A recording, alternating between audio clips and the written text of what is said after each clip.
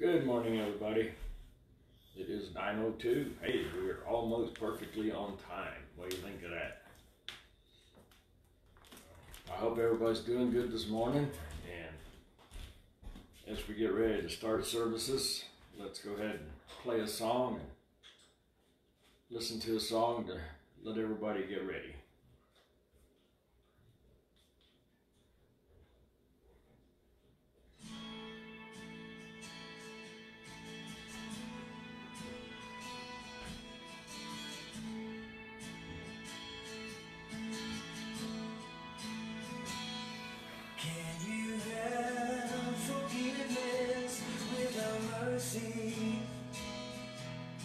Can two walk together unless they agree? Feeling lost, alone, like there is no hope. You send someone, so I still know. Wounded for my transgression, bruised for my iniquities. Peace was upon him, by his stripes I am free. Miracles still happen, faith still matters, mountains still move, where two or more are gathered. Love still rules, prayers still get answered. Jesus draws near, where two or more are gathered. Lord, every single breath we breathe, our heartbeats, please pray for me. We're so lost, alone, like there is no hope. Through others, you'll let us know. Wounded for my transgression, bruised for my iniquities.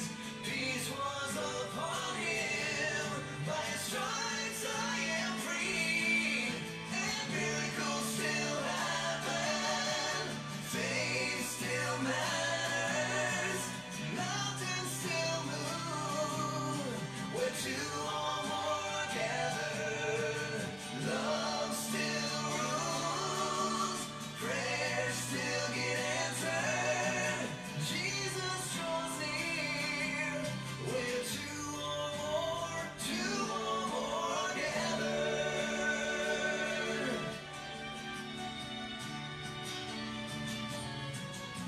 We come together and praise you, for you alone are worthy of our praises. We come together and praise you, for you alone are worthy. You alone are worthy. Miracles still happen, faith still matters, mountains still move, where two or more are gathered. Love still rules, prayers still get answered. Jesus draws near, where two or more are gathered. Miracles still happen, faith still matters, mountains still move, where two or more are gathered. Love still rules, prayers still get answered. Jesus draws near, where two or more are gathered.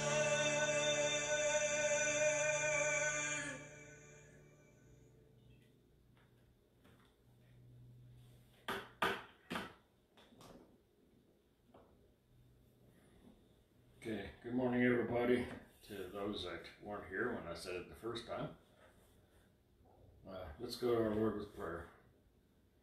Dear Father God, we just thank you again for another day that we can be before you. We thank you for this day. We thank you for everything that you do for us. Father, we want to just pray for everyone that has had any physical illnesses or anything throughout this week, that you would help them. Lord, you also know that we had a loss of one of our brothers that died in an accident, Brian. And Lord, I hope he's with you now. And he doesn't have to suffer or anything like that anymore. We hate losing one of our brothers. We hate losing anybody. But if they go to be with you, it's a lot easier. So Father, as we get ready to read from your word, Lord, I just ask that you'd send your Holy Spirit to minister through us. Father, just speak to everyone. Let them get something out of this. And we just thank you for it, Father. In Jesus' name, amen. All right, last week, we briefly touched on what sanctification is. And I know that's a Christianese word, as my wife would say, but every now and again we do use one. We try to keep, use regular words. So, I just kind of want to touch base just a little bit on what we said. We said last week, that a lot of people think that they have to clean up their act to come to God. And you don't have to clean up your act to come to God. You clean up your act after you come to God. Does God want you to change? Yes, God wants us to change. He wants us to become better. He wants us to become like Jesus. But we don't start out that way. And that's what we talked about last week. And coming to Jesus, receiving Jesus as our Lord and Savior, by him being our Savior, that's what justifies us. But you hear the word, being sanctified, sanctification. And what is that? Well, that's a process. Sanctification is a process that happens in us. And it's a change. That's us changing to be more like what God... let me just read what I got, this note right here that I got. Sanctification is the Holy Spirit's work of making us holy. God wants us to be holy. He doesn't want us to just be any old way. And it says, when the Holy Spirit creates faith in us, he renews us. He renews in us the image of God, so that through his power, you got to remember this, through his power, we produce good works. Okay? So, like we said before, works do not get us into heaven. You can't work to get into heaven. You can't do good stuff. Our faith should produce good stuff, make us want to do good stuff. But that's not what actually gets us into heaven. So I just want to do a quick comparison, and I swiped this out of a commentary I read because I really like this. The difference between justification and sanctification. Okay, justification. Okay, that changes our legal standing in front of God. When we receive Jesus as our Lord and Savior, we are saved. That's it. And it changes our legal standing. We are now forgiven for our sins. Sanctification, that's our internal condition. What are we like on the inside? That's not something that just changes all at once. The legal standing is once and for all time. Once you're saved, you're saved. You don't get saved this week, and then next week you have to get saved again, and next week you have to get saved again. No, once you're saved, you're saved. Where sanctification, that continues throughout our whole life.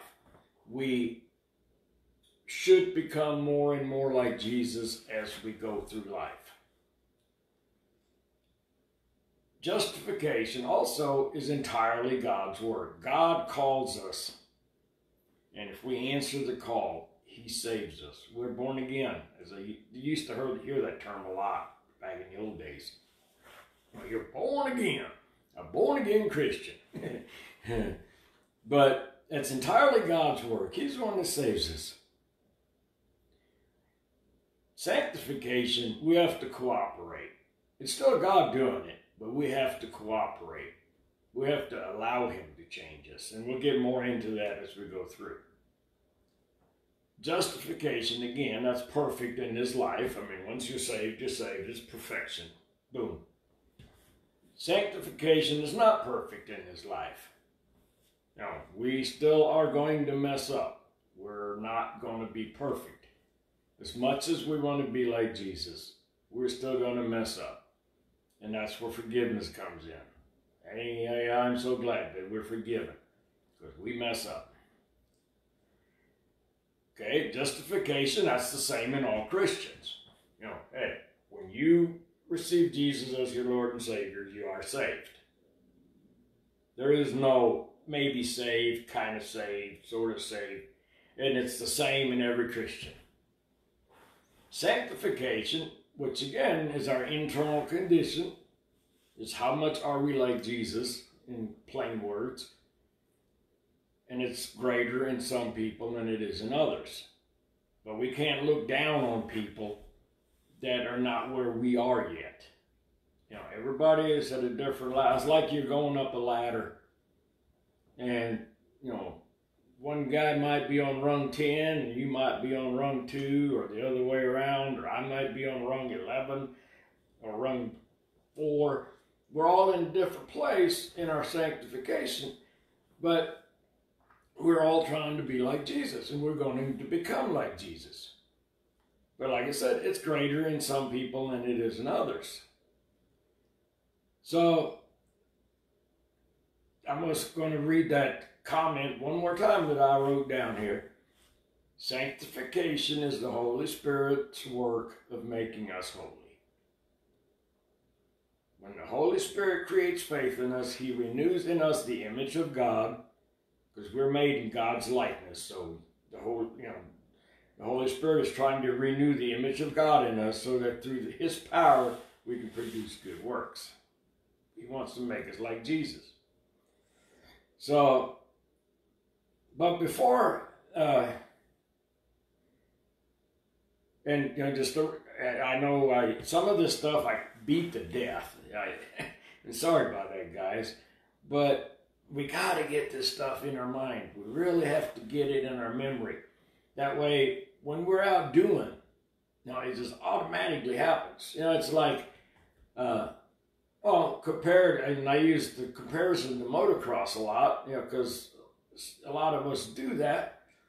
And, like say you have to do this corner down here, and you practice this corner, and you do this corner over and over and over and over. You run into the same corner, hammer down, boom. And as you go into this corner, the more and more you learn how to do this corner, after a while it's second nature. You don't even think about it anymore. You just, boom, you hit it, and down the track you go. And that's how it is with this stuff. You got to just remind yourself of it. That way it gets so in your brain. That way when something happens, you just automatically do what you're supposed to do, or what you ought to do. A lot of times what you want to do and can't do, but you choose to do. So, but let's go on. And again, I want to read Ephesians 2:8. It says, "For it is by grace you have been saved through faith." There's our justification. "And this is not from yourselves, it is a gift from God." We didn't do it. God gave it to us as a gift. "It's not by works, so that no one can boast. For we are God's handiwork, created in Christ Jesus to do good works." Now that's the scripture verse that above note that I read a little bit ago comes out of, which God prepared in advance for us to do. Okay, so we know that once we're saved, God would like us to do things. Hey, he'd like us to go raise money for some people. He'd like us to go do a motorcycle ride for somebody. There's all these different things. So will this make us perfect? Well, I know what it does to us, but I'm going to let Scripture tell us. 1 Kings, it talks about, when they sin against us, for there is no one who does not sin, is what it says in 1 Kings 8:46. You go to Ecclesiastes, chapter 7, verse 20. It says, indeed, there is no one on earth who is righteous, no one who does what is right and never sins. There it says it again. And then a third one, just to drive it home. 1 John 1:8, if we claim to be without sin, we deceive ourselves, and the truth is not in us. So, as we become sanctified, we get closer and closer like Jesus. But it doesn't we're still not perfect. We are still not perfect. But we will continue to get better and better. And it's just like what I talked about, on the racetrack, or you can talk about it on your street bike. Hey, slow maneuvering, slow corners, going around real slow corners, or riding figure eights and stuff. You watch some guy that just got his motorcycle and he's paddling his bike around the corner, because he's nervous and stuff. Then you watch some dude's been riding for 30 years, man, and he just does these figure eights, does these U-turns and stuff. And it just almost becomes like second nature. And after a while, it is second nature, and that's the same thing here. Because we love our God, we should want to become more and more like Jesus. And it's no different with God calling us to be saved. He does that. The same way God sanctifies us. It's not what we do. God is so great when you think about it. He asks us to do stuff, but he never expects for us to be able to do it. He's always there to help us do it. And you're like, yeah, really? Well, yeah. Let me read 1 Thessalonians chapter 5, verse 23 and 24. It says, may God himself, the God of peace, sanctify you through and through. May your whole spirit, soul, and body be kept blameless at the coming of our Lord Jesus Christ. The one who calls you is faithful, and he will do it. We're always back to God wants to help us get through, make this stuff work. He doesn't expect us. If you get up every morning, and just perfect example, New Year's resolutions. How many people stick to their New Year's resolutions? Not very many. The percentage is very small. Because they get up, they try to do, okay, today I'm going to do this, I'm going to do this, I'm going to quit smoking. By day 2, they're down at the corner buying a pack of cigarettes and doing, having a smoke. I'm gonna quit talking bad. Yeah, by the end of the day, they hit their thumb with a hammer and they're already talking bad. You know what I mean? But God gives us the strength and the ability to do this stuff. So what's our part in this? And if God's doing all this, I guess I just don't do nothing, right? Let's live however I want, do whatever I want. And no, that is not what happens. That is not how it works. We have to allow him to work in us. And here I want to read Romans 6:13. It says, do not offer any part of yourself to sin as an instrument of wickedness, but rather offer yourselves to God as those who have been brought from death to life, and offer every part of yourself to him as an instrument of righteousness. We have to allow him to do this work in us. We can't ignore his promptings. When he asks us to do stuff, we can't ignore him. We can't push him away. If God's saying, hey, you got to do this, rather than that, we should do that. He gave us a conscience, and he tells us what he'd like us to do. So it's not like you don't know what to do. God will tell us what to do. And he wants us to surrender to him. Like I said, don't push him away. Don't ignore him. Because you push him away long enough, he's a gentleman. He will leave you alone. Romans 8:13, it says, for if you live according to the flesh, you will die. But if by the Spirit you put to death the misdeeds of the body, and you will live. We need to get closer and closer to God. That's what we need to do. And if we surrender to him, he will help us get closer to him. He doesn't make us do it on our own. And when you go to bed at night and when you say your last prayer, you say, God, I know I messed up today again. I'm sorry, but I want to surrender to you. When you get up in the morning, Lord, I want to be surrendered to you. Show me what I need to do. The whole point of this message, and that's the conclusion of this message, it's not a very long message, but it's a very serious message, and it's very important that we're surrendered to God, because that will help us make our life better. But if we're surrendered to him, we will become more and more like Jesus. And let me read Romans 12:2 as a final verse. It says, do not conform to the pattern of this world, but be transformed by the renewing of your mind. Then you will be able to test and approve what God's will is, his good, pleasing, and perfect will. Boy, there's a lot of stuff in this verse. We don't want to live like a bunch of heathens.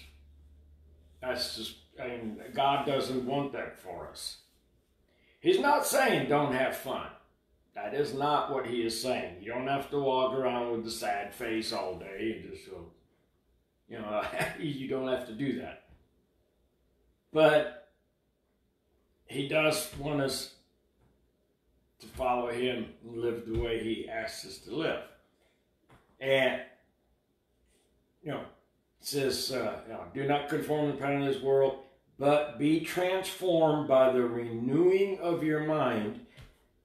How do we renew our mind? We put the stuff in our head that we need to have in there, and we remind ourselves of it.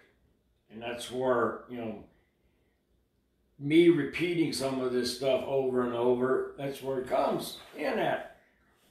That way you will not forget it, because you don't want to forget it. And by renewing our mind, if we renew our mind and we're focused on God, here's what happens. Then you will be able to test and approve what God's will is. His good, pleasing, and perfect will. So many times, and I've said it myself, man, I don't know that I'm hearing from God. I've told Cece that. And I've had people tell me, I pray, and I pray, and I never hear from God. And it's like, okay, are you surrendered to him? Or are you just calling on him when things are bad, and then you don't hear him? Because, if you're out there just doing your own thing, and you push God away, you just push him away, it's like building a wall. God's a gentleman, and he will back off. And the more you go the wrong direction, after a while he's going to go, if you really want to go that way, okay, I'm going to let you go that way. You're not going to like what happens, but I will let you go that way. And awesome part is he allows U-turns. So when you get out there and it gets all bad and you're like, oh man, where am I at? You can turn around. God allows U-turns. He will take you back. God will do that. So let us renew our minds and humor me. The things that I repeat all the time, just try to remember them. Put them in your head. Remember them. You know, that way, this last sentence in this last verse, then you will be able to test and approve what God's will is. Then you'll know what God wants for you. And his good, pleasing, and perfect will. It's going to be good, pleasing, and perfect. That's what his will is for us. And you will have fun. There is plenty of fun in life, even without having to go out and get drunk all the time or whatever you think might be fun. Believe it or not, when I became a Christian, I figured I was going to be bored to death and I wasn't going to have a good time and all that stuff. That's wrong. I've been busier now than I've ever been. The biggest difference is when I go to bed tonight and lay down and go to sleep, I know that if for some reason I shouldn't wake up, it's all good. And I have that inner peace that I need. And if you're missing that inner peace, because you're just feeling like it's just not going right, you need that inner peace. The first step is receive Jesus as your Lord and Savior. Once you did that, start renewing your mind just a little at a time. And as you do that, you renew your mind a little at a time, you'll get more and more of God, and things will continue to get better. The enemy will attack. We remember just not too long ago, we talked about the armor of God, how you gotta have God's armor on, which is, again, fits right in with this if you really think about it. It's renewing our mind. We put the guard, we put the shield of faith, we have it, and the sword of the Spirit, to strengthen us. So, again, that, it fits right in with us. But the biggest thing is, we got to be surrendered, which that is so hard for us to do. I'm an in-charge kind of guy. And I like to be in charge. And if you put God in charge, well, at some point it can be kind of scary because you're trusting somebody else. But it's just not. Human nature just wants to be in control. That's just, I don't know why God made us that way, but it has its good place. I mean, you need good managers. You need good presidents of companies. You need a good president for a country. I mean, you need people that can take care of things and not just cave in and give in. But we need to be surrendered to God. That we do. So with that, I'd like to close. Let's pray. Our God and Father, it's just totally awesome the way you do it. You ask things of us, and then you turn right around and tell us how we can achieve it. And if it doesn't happen, we don't achieve it, we have to blame ourselves because we don't trust in you. We have to trust in you. We have to renew our mind with you to where we can just continue to get closer and closer to you, where our life will continue to get better and better. So, Father, I just ask right now that, if anyone out there that is struggling, is having a bad time with things, and they would just minister to them. We're not trying to talk them into anything. We just ask that you would minister to them. Send your Holy Spirit, touch their heart, draw them closer to you, and just help them. Father God, as we get ready to spend the rest of our day doing whatever we do on Sunday, Lord, I just ask that you just let it be a wonderful day for each one. Just pour out a blessing on each person. Let them walk away from this message feeling renewed, strengthened, and with a new purpose, the renewing of their minds. So, Father, thank you, and we just appreciate you. In Jesus' name, amen. Well, thank you all for coming. And next weekend is a racing weekend. We're going to be down in Merwin, Missouri. And we have a double event. We're racing on Saturday and Sunday. And church will be at 7:30 Sunday morning. I hope you can join us that early. If not, like last time, it will be on here recorded. So if you can't get up at 7:30, not a problem, because it will be on here as a recording. So I hope you all have a good week, and God bless you.